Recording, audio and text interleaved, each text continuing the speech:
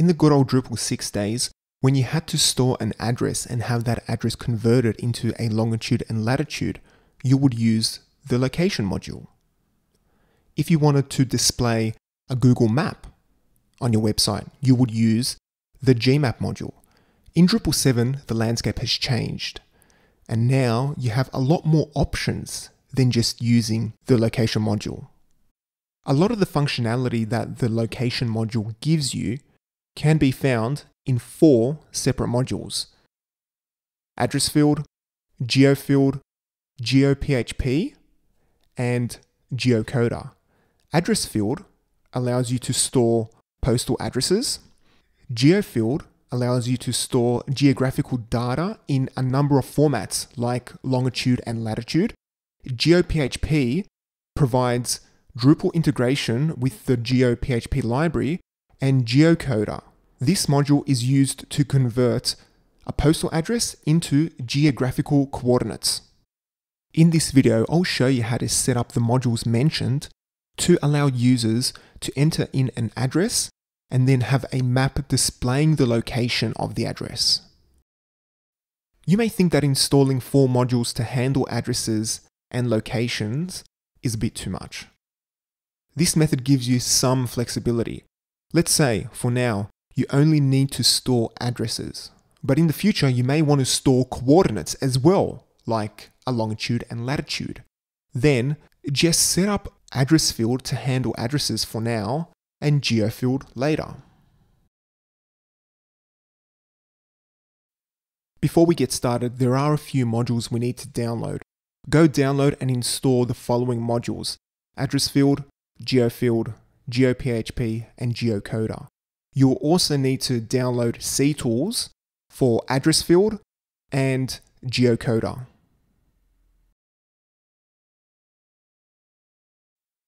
Now that we have downloaded and installed all the required modules, let's go ahead and set up our fields.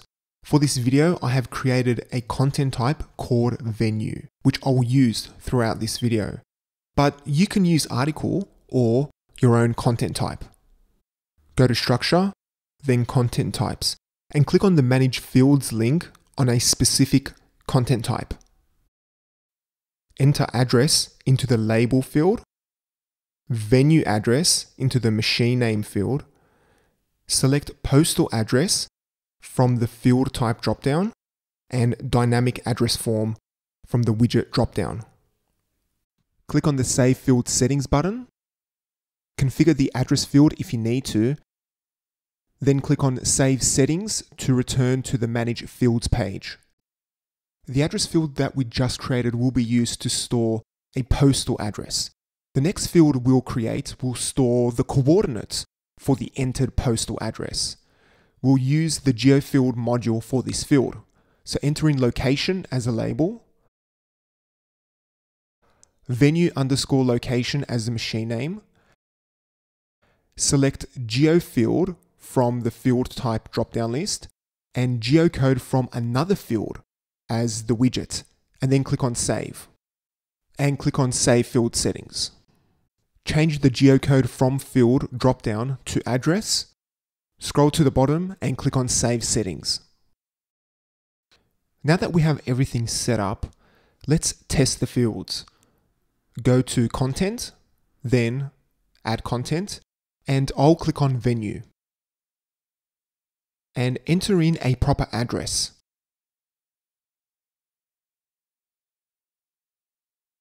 Then click on Save. So how does this all work? First, the address field is used to store an address, and that's it. The magic happens with Geofield and Geocoder. When we created the field, we used a widget called Geocode from another field. When you create a piece of content with an address, Geofield grabs the address from the address field and uses the Geocoder module to convert the address into longitude and latitude coordinates and stores the coordinates in the location field that we just created. In the next part, we'll use the coordinates to display a map via a field formatter.